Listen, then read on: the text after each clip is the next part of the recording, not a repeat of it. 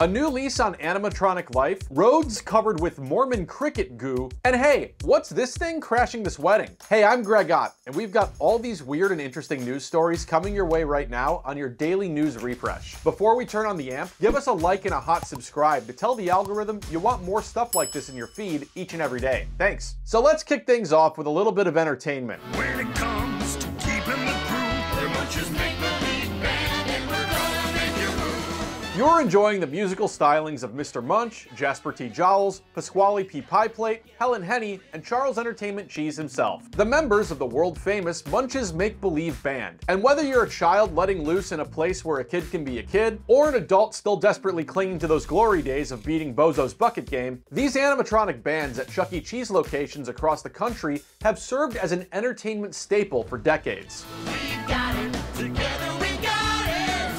We've got it together with you. That's from Together We've Got It, a track off of 2020's Songs in the Key of E album. But that concept of togetherness is sadly a bit on the optimistic side here, as the supergroup of fuzzy rock stars seems to perpetually be on the verge of breaking up. No, Chuck isn't pulling a Morrissey here and trying to call things splits over royalty shares. It's the corporate overlords at Big Cheese trying to toggle the mute switch on these robozitions for good. You see, in May, headlines like these bid farewell to Charles Cheese's band, thanks to plans to phase out the animatronic acts at all but 2 CEC locations. The company's CEO told the New York Times that kids are consuming entertainment differently today than they were 10-20 years ago. Hence the need to transition from raggedy bird and chef robots pretending to play music to modern fun like giant screens, trampolines, and a dance floor. Now, threats like these have come up before. NPR reported back in 2017 that the company behind a large rat puppet with a New York accent was breaking up the Pizza Time Players, which this Chuck E. Cheese's wiki fan page describes as, well, pretty much the same group as the Make-Believe Band. But as news of Munch's Make-Believe Band's impending dissolution spread, a swift backlash from fans appears to have emerged. The types who must already feel burned by that whole "did you sell us a pizza made up of slices from different pizzas? Of course we didn't" controversy from a few years back. And corporate cheese's metaphorical governor just granted a bit of a reprieve to the band of Make-Believe, walking back plans to unplug the electric chair on the group at all but 2 of the restaurant's 400+ locations. Instead, the music and the band will live on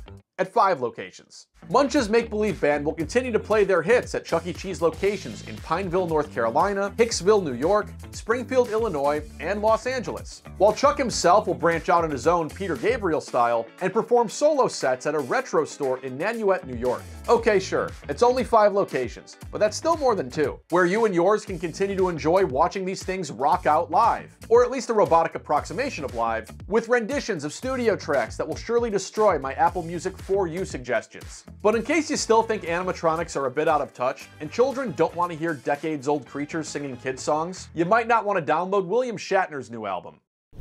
So Mormon cricket sludge has been contributing to car crashes in Nevada. I'll say that again. Mormon cricket sludge has been contributing to car crashes in Nevada. This here is the humble Mormon cricket in question, named not for its devotion to the revelations of Joseph Smith, but because experts say these creatures plagued Mormon settler crops around Salt Lake in the 1800s. So the crickets might not be Mormons, but they're also not crickets. They chirp like crickets, but they're actually shield-backed katydids. And out in Eureka County, Nevada, they're doing, well, this. Yeah, those are Sheriff's Department photos of interstate car wrecks and even a jackknifed semi-truck, which authorities say were brought on due to rain and Mormon cricket sludge. Mormon cricket sludge, of course, not being your favorite punk band, but a lovely sauce created, as noted by the Nevada Department of Transportation, where crickets have been run over by cars. Lovely. US 50 is covered in these crickets, and we weren't sure what they were.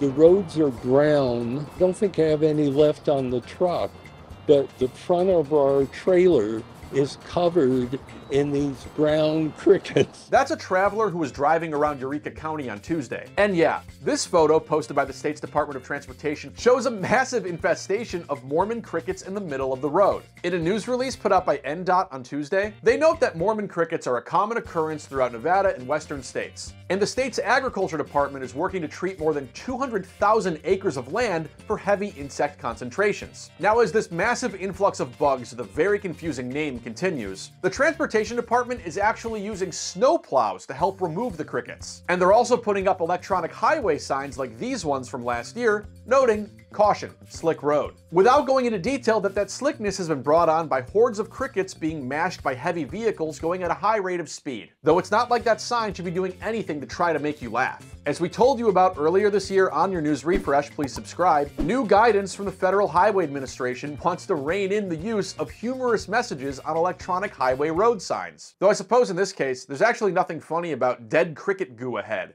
That's just reality. And finally, we take you to a wedding. As this lovely couple prepares to tie the knot in England, the best man here makes it seem like he lost the rings. I know he has them because I saw them earlier. Oh my god. He runs off, and moments later, he returns with the ring bearer in tow. A penguin donning its natural formal wear. The thing makes a grand entrance and waddles down the aisle, with the rings wrapped around its body with a ribbon, trailed by a bucket of fish. Not so surprising, given wedding food usually isn't that great. In the presence of your witnesses, family, friends, and animals gathered here today. Now, that penguin wasn't a beloved family member or something, but it is the bride's favorite animal, and it came from a rental company that lends out penguins for around $2,500 for 2 hours. In case you were starting to feel good about your salary. You may kiss the bride.